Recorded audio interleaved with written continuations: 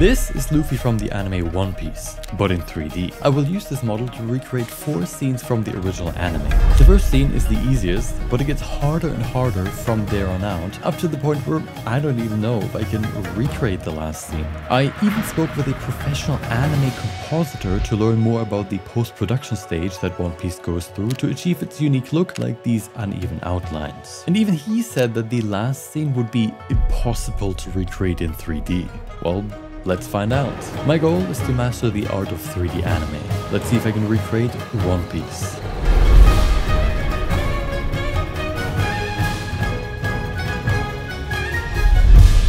Starting with a simple cube. At first, all that matters is to get the most basic proportions right. And in case you didn't know, Luffy doesn't look like a realistic human. So having the references in the background to capture his appearance is pretty important, especially for the head since it's so stylized. For now, I'll only focus on the front and side view since those are the angles that show the shape of his head the best. Any other angle can cause big problems in the future, but we don't have to worry about that just yet. Now all that's left is to refine it a bit by merging all the pieces together and sculpting the individual muscles. And look at that, that's how you can create his body. But, of course, it's obviously not done yet. There are 3 steps left to finish the 3D model. First, let's make the model actually look 2D by limiting the lighting to a single highlight and shadow color, just like the typical anime cell shading. The second thing missing is the hair, which was probably the weirdest thing I've modeled in a long time. The biggest problem with hair is that it can change its overall shape very easily, which is something that is pretty hard to do in 3D. Even just looking at these references, you can see how none of these are exactly the same. So I decided to just use one of these as my reference and try to recreate that as good as possible. But that meant I had a front view, but no side view. I can position the strands on 2 axes, but not on the 3rd.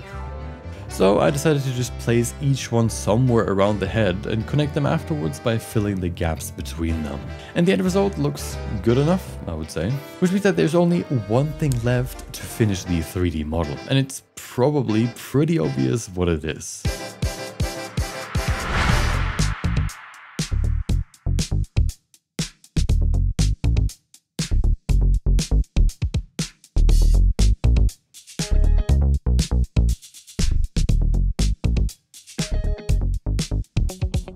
And with that, the 3D model is done, but it doesn't really look that great yet. With a couple more changes though, it looks a lot better. These changes are not really part of the basic 3D model, but rather modifications to make it look more 2D. And let's explore what those are while creating our 4 shots. Starting with the simplest one.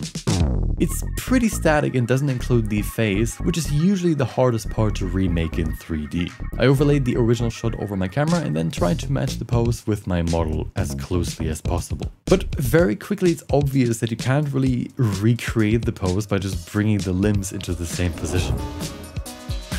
Which is why it was so important that the skeleton for Luffy can not only put him into all kinds of poses, but even go beyond that and stretch his limbs to be even longer than normal. Only through basically overstretching the model was I actually able to recreate the original pose. When you're drawing, you don't really have to think about perfect proportions and just draw it how it looks the best. So even though the 3D model's proportions are more accurate, it still looks worse and you basically have to break it to achieve the best looking results. And this breaking of the 3D rules is one of the main things you do to make it look more 2D. You'll see many more techniques like this one in the other scenes, but we're not done with this one yet. After stretching him out a bit, after extending his limbs, it already looks much better. But a few things are still missing. First of all, we have his shirt that is waving in the wind. Creating good cloth movement can be pretty hard, but luckily these were actually pretty easy to make. I can use a wave texture and let that run along the edge of the cloth. This wave texture can then displace the geometry of that cloth to create the general wave pattern. Afterwards, I can just apply the same displacement again to make it rounder. If I now apply that to a shirt, it looks like this. And I think that comes pretty close to the original. But even with all these improvements, we haven't even talked about the one that makes the biggest difference. And all we have to do is add a grease pencil object to the scene. The grease pencil allows you to draw anywhere in the 3D scene. It also has a line art modifier. I don't think I have to explain what it does. But there's more. You can also freeze and adjust these lines in case you want to remove some or add more details, for example. Look how much better it looks after adding these lines. Now we're almost done with the scene. There's only one more thing left to do. With this thing, we can not only fix the weird shading on his body, but also add these extra detail lines and his hair, since the hair we have is white and doesn't really work for this scene. What can do all these things? It is once again the grease pencil. Not only can we use it for the line art, but also to basically draw over the 3D scene to fix anything that is broken on the 3D model. And we can do that by placing it in front of the 3D scene from the camera's perspective. Now anything that still looks a bit weird can be fixed, and very dynamic elements like the hair or the energy surrounding Luffy can be added by just drawing them. And it looks pretty good. But this is just the beginning. We'll have to break this model more and more as we go through these scenes up to, you'll see when we get there.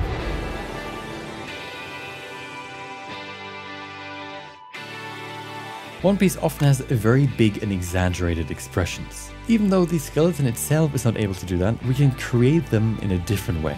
First, we can bring the model and camera into the correct position to match the original. Then we can adjust the face to match the reference. Afterwards, we realize that we just wasted an hour because we need more than just one expression. So we ask ourselves if there's a way to make these adjustments optional so we can create multiple and turn them on or off with a single value slider. And look at that, we can do that with shape keys. But for these new expressions, we also need a new set of teeth, since the one I already made before doesn't really work here. The nice part about this art style is that stuff like the teeth are so simplified that it makes 3D modeling those much easier as well. But the teeth being so simple also created an issue. I could create individual teeth, but that can look weird from certain angles. There's actually a technique that I discovered during my Deadpool anime project that can add lines like these anywhere on the body super easily. There are a couple of extra options for the grease pencil line art modifier for what it should detect as lines. One of those options is this one. With this enabled, it can not only detect the edges of a mesh like the teeth, but also individual edges. Which means that I can place these single edges anywhere on the body and they get turned into lines. This way I can not only add the lines on the teeth, but also the scratches on his face. The main issue now is getting the lighting to look like the original, which in this case might not even possible. In 2D you can just draw highlights on his nose like that, but that isn't really possible in 3D without the rest looking weird, since 3D lines still behave somewhat physically accurate. There are ways to change how a model reacts to lighting to stylize it more, but those are very tedious to set up in my opinion. In this case, there was something much easier I could use. The basic material for each object has a highlight and a shadow color. Now to add custom lighting to the scene, I can just create two more materials. One for only highlights and one for only shadows. And I can use them just like the edge lines by placing geometry on top of the original model. With this, I can create shadows and highlights wherever I want and don't have to care about the lighting at all. This worked so well that I had to fix almost nothing with the grease pencil. These first two scenes were a great way to test out the general workflow for this project. And since these two worked out so well, I thought now it's time to push this model to the extreme.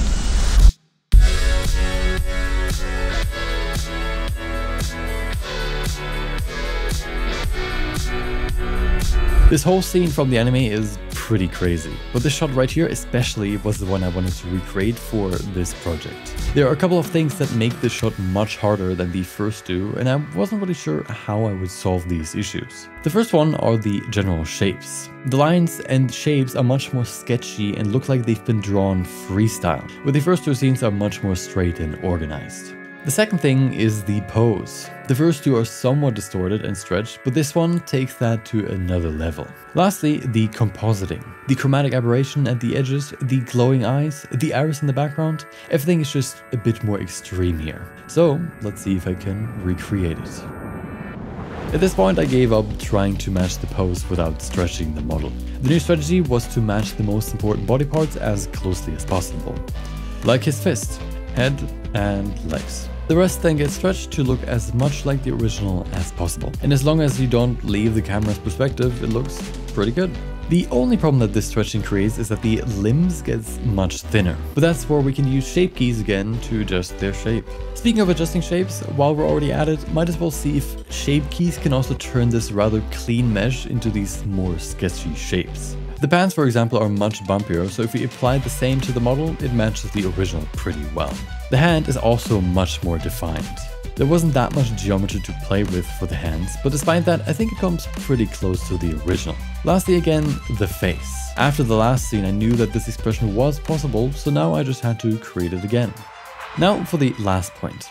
I learned a lot about anime compositing by talking with Pilo, who works as a professional in this field. The first thing that surprised me is that he said that they usually get the entire footage in one layer. In my project, I can render my scene in multiple layers, like the line art and the colors, so I can have more control over each one. But since it's common to only get a single layer, they use two custom tools. To first select the line art and move it to its own layer, and the second one to fill the line art with the fill color to get a layer that has only the colors. Another question I had for ages was how One Piece creates these lines that vary in thickness. I always thought drawing them like that manually would take way too long, so there had to be a way to do this during the composition stage. And apparently the way they create these lines is in fact in compositing with the roughen edges effect in After Effects. For anime compositing in general, After Effects is the most common tool.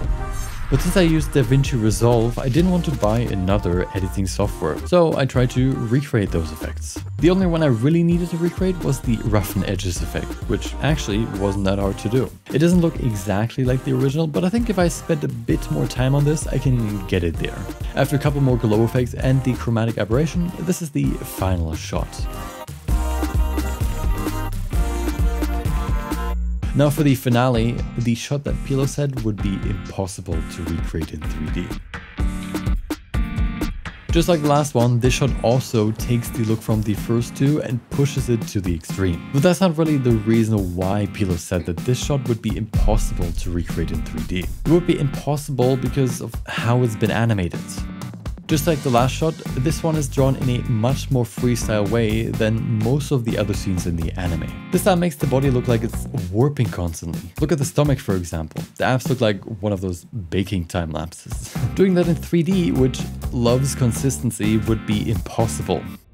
Maybe. I didn't want to give up that easily, so I tried it anyway. But for now, only as a still frame. And here's why.